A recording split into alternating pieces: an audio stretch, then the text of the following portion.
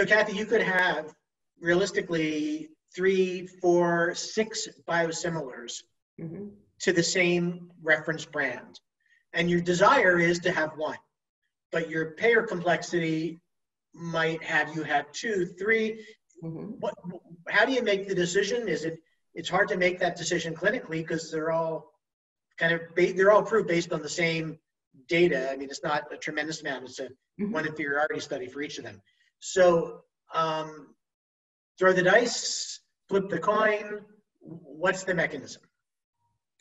Evaluate your patients that are currently on those drugs, then take that number, see who their payers are, then look at, formulary design for that, put all of that into a spreadsheet, and I would love to be able to pick one. That's not our reality.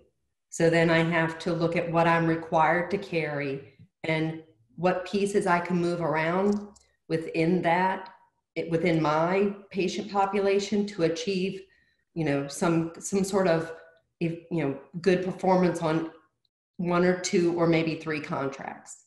All right, and let's just say you have an outlier. Let's say you have a national payer or a small regional payer. It's got a 2% market penetration for your practice, but they have a 4th.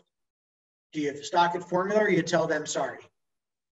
No, we'll stock it. I mean, we're going to treat the patient. I can't take a loss on the product, but then you get into just a little bit of operations.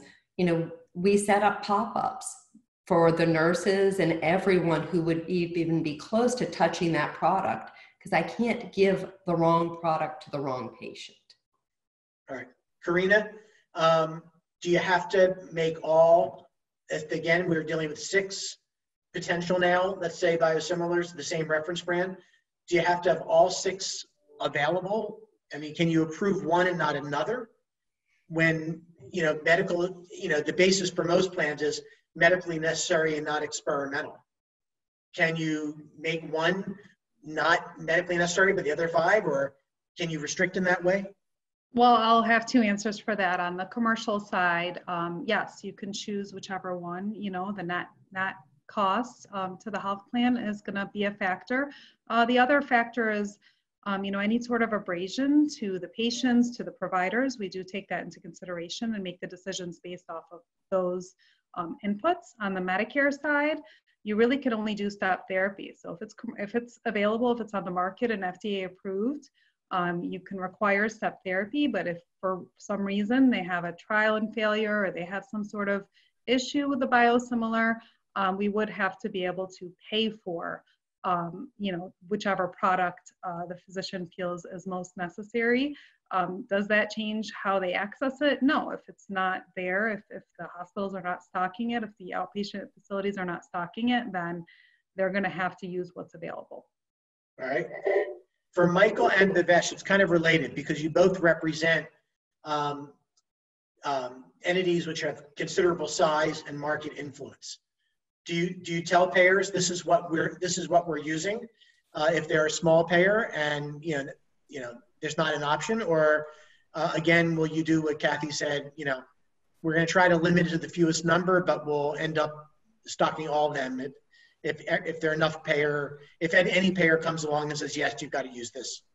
No, I think similar to Kathy's approach, we would actually kind of work with our payers, local payers, to see if we can negotiate a preference based on our preference. And if not, then we may have to carry 1 or 2 for formulary. But, we've been pretty fortunate in the market in Massachusetts where we're able to use 98% of the formularies that we have for biosimilars across various institutions. All right. So in my practice, in an ideal world, you would like to try to have everybody agree on one biosimilar option. It just makes things so much simpler and reduces chances of errors in any shape or form. Now, in the future, say if we have 10 or 12 different options available, and we've got different payers saying that they're only going to provide one over the other option, it's not necessarily one that's our preferred. Obviously, we're going to try to do everything we can to encourage acceptance of our preferred medication. And then I think everything else, may have to be on a case-by-case basis. If it's something that is not economically viable and puts us underwater and they're not willing to budge, well, then we might not be able to treat that patient. And it's just that simple. If it's something that we could permit and it's not something that would put us, an alternative that would put us underwater, we might be willing to entertain it, but we haven't faced that reality yet just because there isn't that wide number of biosimilar options. And so there's going to be a little bit of a wait and see as things evolve, but we're always going to be pushing for one preferred biosimilar option.